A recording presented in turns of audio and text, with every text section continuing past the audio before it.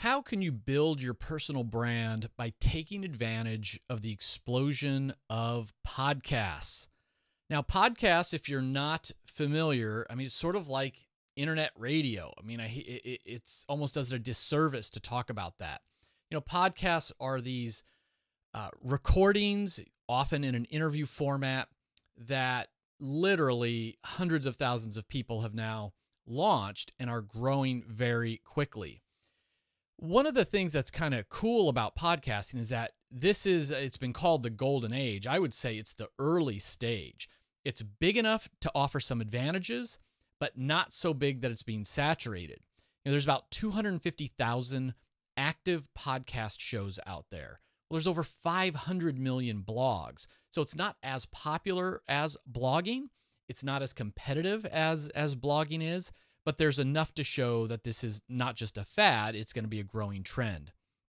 Over 21 million hours of podcast shows are listened to every single day, according to Edison Research. Libsyn, which is the hosting service, said that they are offering up 3.3 billion streams, billion downloads. And podcasting has gone mainstream. All the major newspapers and many of the minor newspapers have launched shows. New York Times, Wall Street Journal. There's beginning to be podcast companies that just produce multiple shows.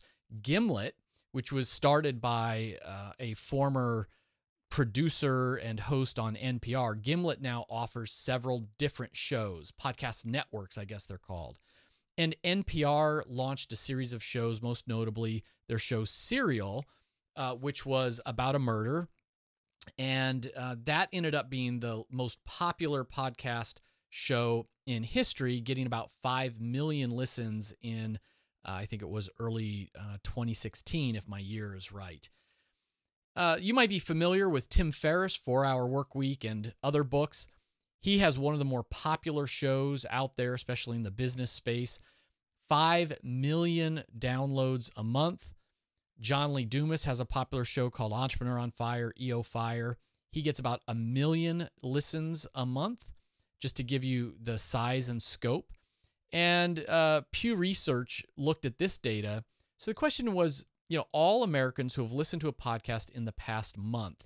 You can see a great steady trend line where over 20%, over 1 out of 5 Americans have listened to a podcast, in the last month.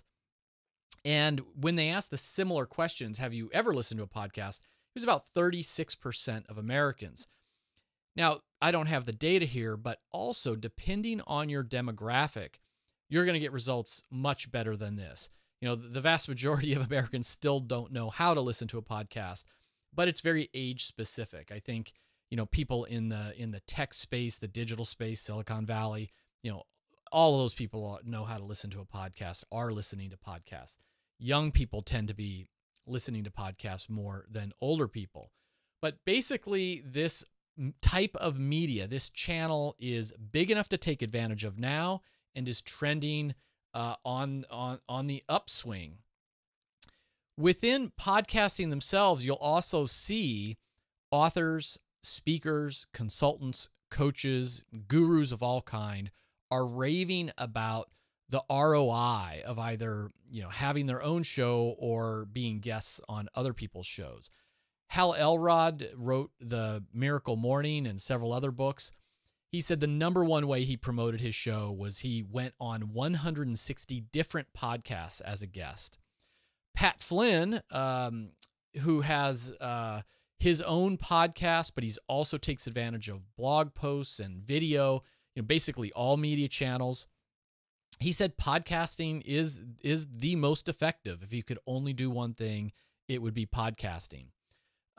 Lewis Howes, The School of Greatness, he talked about when he launched his book, The School of Greatness, podcasting, he found, was the most effective way to get his message out there and to move books. The other advantage about podcasting is, especially if you're going to be a guest, in many ways, it's just very time efficient. For myself, if I'm going to write a blog post, it will take me 1 to 2 hours to do an average blog post. And that post might get a couple thousand views to 5 or 10,000 views on Forbes. And think about if you were investing 1 or 2 hours on a blog post, and let's say you were only putting it on Medium or your own website, you might not even get 1,000 views. But if you go on to other people's podcast, it's about a 30-minute commitment of time, maybe an hour to do the whole pre-interview, interview, post-interview work. And suddenly you are reaching usually thousands of listeners. You don't have to do a lot of the headache stuff that goes involved with writing, articles or other things. The other benefit is by going on other people's shows, or if you have your own show and you're inviting guests on, you're really building up your social capital. You're building your network with influencers. Either way, if they have their own show, they've got some mojo, and now you're becoming professional friends with them. If you have your own show and you're bringing guests on, usually they are authors or experts in their field. And so this is just a great way, because it's an interview format primarily. It's a great way to quickly build, your access to very influential people. Now, as I've mentioned, there's really 2 ways to win with podcasting. You can have your own show. You can be the host of your own show, or you can be a guest on other people's shows. Now, to be a host, there are some advantages. I think I do have my own podcast, and it's not particularly hard or expensive to do. You need some decent recording equipment, microphone and things like that. You need to decide, are you going to do a monocast, meaning you're just going to talk out loud and record yourself, or is it going to be an interview format? And I'll say, my own strategy on that, I did the Extreme Productivity podcast with Kevin Kruse as my first podcast. It was intentionally short and intentionally a monocast. And in fact, I basically took the most popular parts of my book, 15 Secrets Successful People Know About Time Management, and I read it almost like an audio book. Now, I would change it up, the opening and the ending. I'd make it a little bit more conversational, but I didn't even have to create new content. And you could do this with your blog posts. You could do it with your book. You could do it just off the top of your head. And so I was creating a 10 to 20 minute show of me talking about a different topic, how to pick your priorities, how to stay focused, what are the most popular apps for productivity on your phone. Every week was another topic. And with very little time, very, very little money, I launched this show and very quickly was getting to the 10,000 listens per month metric, which is kind of the first milestone you'd like to be at. And to think about that, thousands of new listeners, new people, and most of them were new. I get emails from people saying, I discovered you from your podcast. I get that all the time. I get others who say, I discovered you from reading your book. I think a lot of blog readers are not podcast listeners, and a lot of podcast listeners don't read blog posts. So I think it's a new audience as well. So after doing the monocast show, getting the equipment right, getting comfortable with recording myself, figuring out, and basically in my case, putting a team in place to edit the episodes, upload the episodes, and all of that, I've now recently launched an interview format. In fact, it's a daily, went from a weekly to a daily and a monocast to an interview format. And so I think that, that's something, if you want to be the host of your own show, consider doing a smaller show, an easier show first, just to get the groundwork laid, and then you can always build to do something more substantial. If you want to learn more, the details, again, what equipment to get, what software to use, how to invite guests on, etc. There's tons. You can Google around and find tons of online tutorials. These are particularly good.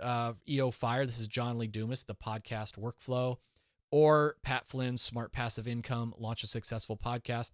These are free, information-rich pages that you can use.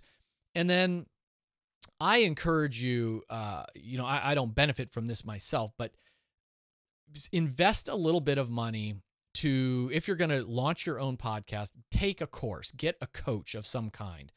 I spent, I don't know what it was, $1,000 to join John Lee Dumas's Podcaster's Paradise. Not only do you get many, many hours of tutorials to walk you through everything, but you get, I don't know, is it a weekly or a monthly live webinar with John so that you can actually ask him your specific questions. And he's got a private Facebook group. And what's great is that the tutorials are nice, but the community is really helpful. I've used that community to launch my show and to get, new listeners and podcast reviews from that audience. I've gotten feedback on potential show titles. People talk about, I was having some audio difficulty, and I was able to find audio engineers in that audience to listen to my shows and to give me feedback on what I was doing wrong. So I think if you're going to take this seriously, and I just know Podcaster's Paradise, but I think there's several others out there. I think Podcast Answer Man is another popular one. Podcast School is maybe another one. And so anywhere from probably $500 to $1,000, you can get training, you can get an equipment list, and you get access to a coach. Now, even easier and maybe more effective, I don't know, is to just don't do the headache of having your own show. Just be a guest on other people's show. Remember, Hal Elrod got on 160 shows. He was interviewed 160 times in a year. And, I use this term jokingly, but it lets you hijack the audience of an established thought leader over and over and over again. I was interviewed eventually as a guest on John Lee Dumas's show, EO Fire. Well, if he's got 1 million listens and maybe, I don't know how many that is, 100,000, 200,000 unique listeners, suddenly they are introduced to my name, my message, and my offer. The trick into being a guest is you have to find the right podcast, the ones that are going to match your topic. Their audience matches what your brand is, what your brand value proposition is. You need to then pitch the podcast host, or if they're a big show, they'll have a producer that's producing the show for them. And then you need to nail the interview. You need to answer questions in a certain way that's gonna turn into buyers, or at least get into your marketing funnel. So my recommendation, I've probably been a guest, I don't even know, 50 to 100 times before I decided to launch my own show. And then when I launched my own show, I did a simple show for almost a year, and then I launched a bigger, more complicated show. I think that's a good format to follow. And I'll dive into the details of, how to be a guest, how to land that spot and nail the interview in other tutorials.